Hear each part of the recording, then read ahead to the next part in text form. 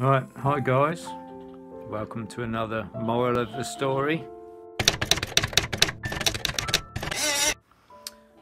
So I'm a little bit emotional today, mostly because I've been tired for about a week, sorting out orders on eBay and buying up stock to take home with me and stuff like that.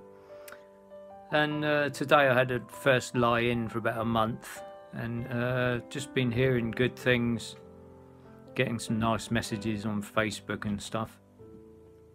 Didn't expect that. I normally get up to like a ton of hate messages. No, not a ton, but I'm always wary about getting hate messages or conflicts regarding, what's the word? Not confrontational, there's another word. Controversial, that's it. Regarding controversial issues.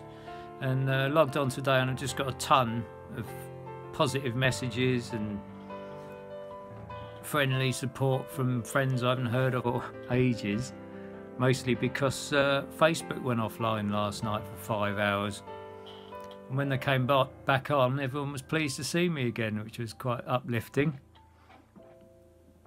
Anyway, I watched this video today about a dog being rescued on a railway track, and I'll post the video at the end of this video so you can watch it, or I can put a link in the description. But it just listening out because I can hear my mum in the other room. So it reminded me of a time when my mum's little dog was still alive, and his name was Todd, and he lived till he was about 15 and a half years old. He lived till he was about 15 and a half years old, but he was going deaf and was partially blind in one eye, and he was getting fits, so he wasn't very happy in his old age. But anyway, it was summer, and he normally followed me everywhere when I'd come and visit my mum's house. He was just like my little shadow, Toddles we used to call him. You know, he'd follow me in the bathroom and follow me in the bedroom at night, and I'd have to send him out to his own bed, and he'd come in the night and push my door open and get on the bed with me and just follow me everywhere, basically. Could take him on a walk and I hardly needed the lead because he was so trustworthy and all that stuff. So we'd leave the front door open, go outside, and he'd never try and run away or leave the house or anything like that, because he'd just stick around us all the time, so it wasn't a problem. Never jumped over the fence or over the gates or anything like that. Anyway, I'd left the front door open, went out to put something in the bin or something, came back in, couldn't find him, and I was like, Toddles, Toddles. And he didn't come, so I went outside to look for him, thinking he'd just be standing outside waiting for me. Looked down towards the garage and he wasn't there. Looked up the path towards the end of the drive, and I just saw him disappearing at the end of the drive. And I shouted at him, and I knew he was partially deaf, so I shouted it like my best growly, gravelly, loudest shout, and I went, Todd! Like, stop right now. And he heard me, and he looked back over his shoulder like this, and he turned around and he carried on walking towards the main road. So the end of our drive is at the pavement. So the end of Mum's drive, it goes directly to the pavement. There's a 3 feet pavement, if that, and then a busy main road. And it was in the summer and the road was busy. It was like 3 or 4 in the afternoon, if that, and traffic was just going past constantly.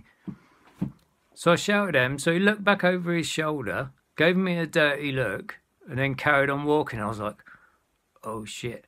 And I'll tell you, I didn't have time to think about it or analyse it, but I ran to the end of the drive from Mum's front door, which must be 45 feet plus, and I covered it in about 2 seconds flat. Now, I don't know how I did it, but I just remember that form and style were not important, and that running as fast as I can was important. And it felt weird because I don't remember my legs touching the ground.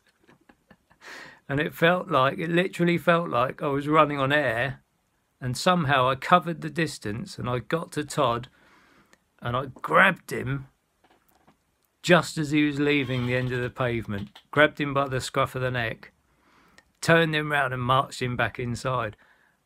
One more second and he'd have been on the main road and he wouldn't have made it.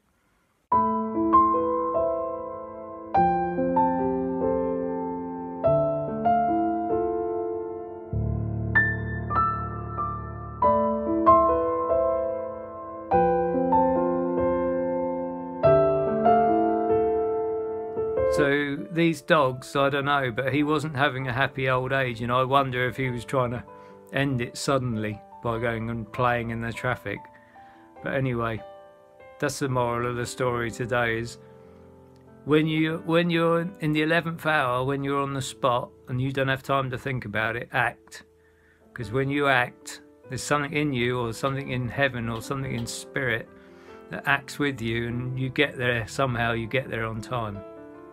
Anyway, watch the video and you'll see what I mean. Oi! Oi! Is there a way down like that gate there? Wait, there's no owner though. They might have like a number on the collar or something. Oi! Oi! Come here! Come here! Oi! Oi, James, there's literally a dog on the track. He's just wandering around. These tracks aren't like... a train comes along here like once a day, like every day. Oi, is he stuck? His lead is caught under the track, he's not moving. Excuse me? Oi, how do you get down there? Oi, how do you get down there? If I go down that way, is there like a fence to get through? Dude, I can hear the train! Not worth it. Just leave it there! Oh my god, he's on the track! Just leave it there! Dude, you're getting killed! Dude! Get off the track! No, just leave it! Get off the track! Leave it! Dude! Oh my god!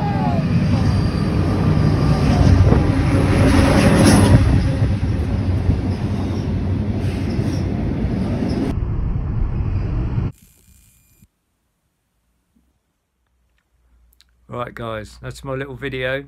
Thanks very much for watching.